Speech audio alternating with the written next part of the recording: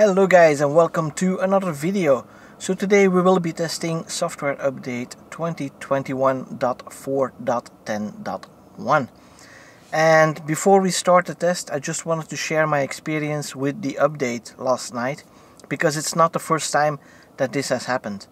So at around 10 o'clock I started the installation of the update, and then when I went to bed I found out that one of my headlights was still on, and a reset did not help. The car being off for 5 to 10 minutes and then back on again didn't help.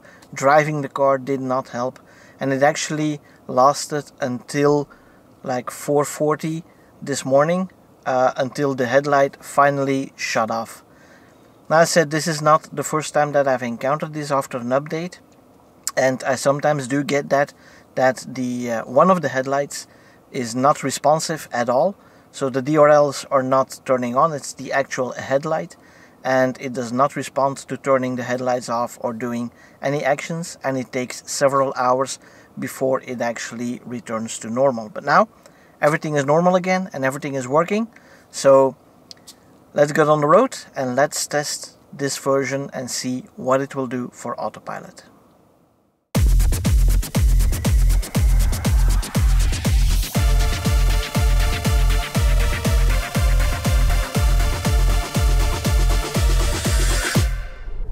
And as usual, we start with the hill crest, where I'm interested in the downward section where the lane lines in the middle are disappearing.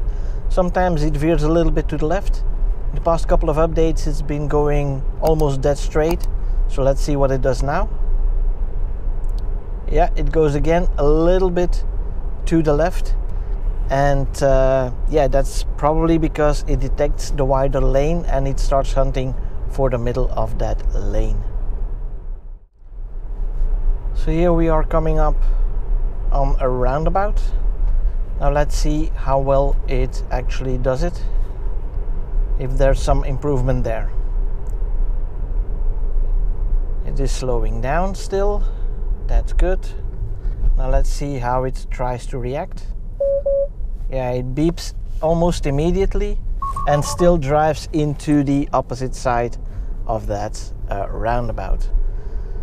So yeah, definitely no improvement whatsoever on the roundabouts, even though it should be possible in Europe under the current regulations, if you have the proper speed, to actually take a roundabout. But I guess we'll have to wait for the FSD Beta to be able to handle that.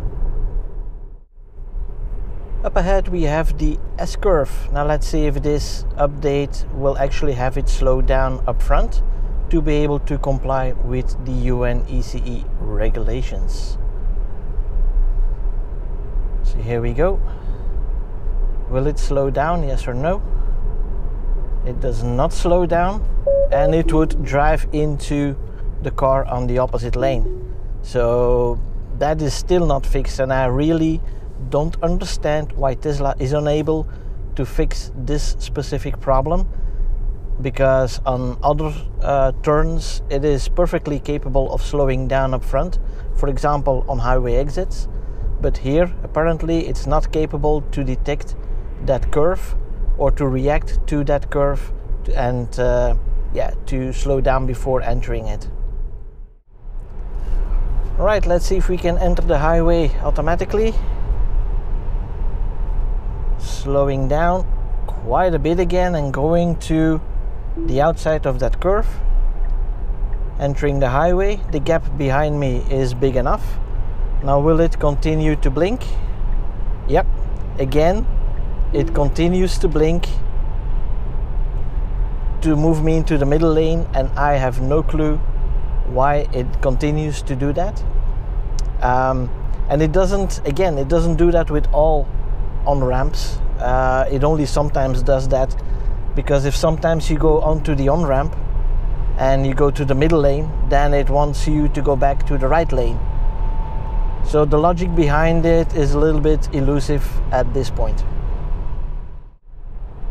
Now let's see if there is somewhat of an improvement on the highway exit taking. Will it still do it in 2 movements, or will it be more fluent?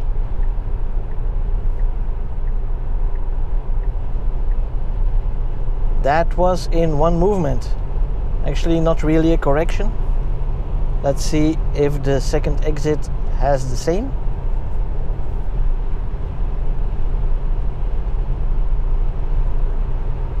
So here we go. Starts blinking, okay. Does the movement. Yeah, and I feel this is a little bit better. It's not a real secondary movement that is distinct. There is a very slight correction, but I only notice it because the steering wheel is moving.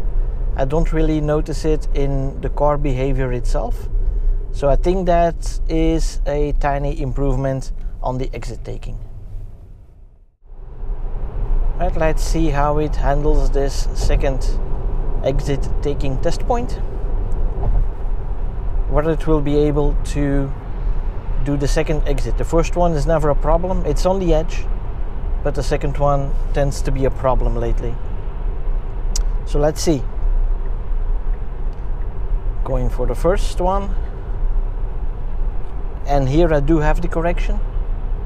It is starting to slow down, but not enough, so it's going to the outside, beeping that it is not within the UNECE regulations.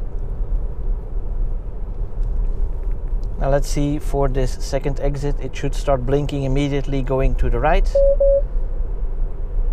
Again, the auto steer limited here. It should start here. Let's go. And no, it is cancelling because it doesn't seem to be knowing what it needs to do in this situation.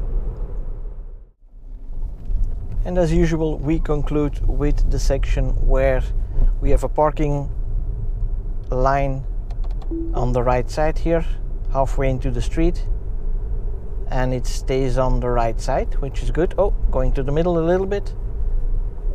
Yeah, it is trying to avoid the cars, I get the feeling, and it immediately goes to the right. So that is really nice in terms of what it used to do before, when it started hunting for the middle of the road. Now here also, what does it do? That goes a little bit over to the middle. Let me increase the speed back to 50 kilometers an hour. But yeah, it is sticking nicely to the right side of the road without any lane markings. Now you still can't activate it without the lane markings being present, but at this point it's doing great. Now let's hope there's no car here. Okay, and I'll stick to 30 kilometers an hour to take that section here with the island in the middle. And let's see how close it gets. Yeah, that's like maybe a centimeter next to it, but it is taking it. And yeah, for a robot or an AI, 1 centimeter is plenty of space. We just need to learn to trust it as humans, that it will take that narrow of a gap to actually complete a maneuver. So time for another conclusion. What do I think about this specific update? Well, there isn't much change in the past several updates actually. Roundabouts, well, we really need FSD Beta to be able to tackle that. So that is a stretch to try to tackle that at the moment, but I keep trying because you never know when they will actually release that, maybe in a different version. For the S-curve, I still don't know why Tesla isn't able to take that and why Tesla isn't slowing down the car before the curve, because in other curves it actually does that. So it depends a little bit on the situation, I guess, but here there is no improvement, and it used to be able to handle that perfectly. The double exit, that seems to be a little bit better, with a little less motion or a little less secondary motion when doing the exit to center the car in the exit lane. But I think the biggest difference that we are seeing now is in the last part, where the car loses the lane lines altogether. It was really moving aside for the cars that were parked, so that is really good. And immediately after the lines disappeared, it started hunting for the right side of the road, and it was able to take that little traffic divider at the end, even though that was really narrow, and I would still not trust it to do it on an everyday basis.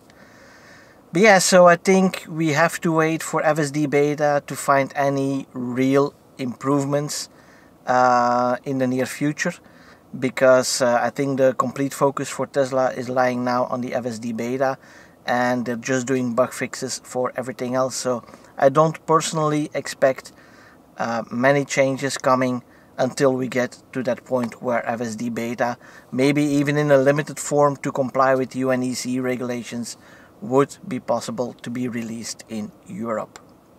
So there you have it, short update on what this particular update is bringing us. And as usual, if you like the video, please give it a thumbs up and don't forget to subscribe to the channel, and make sure you click that little bell icon so you don't miss out on any new videos. And for now, thanks for watching. See you guys in the next one. Bye bye.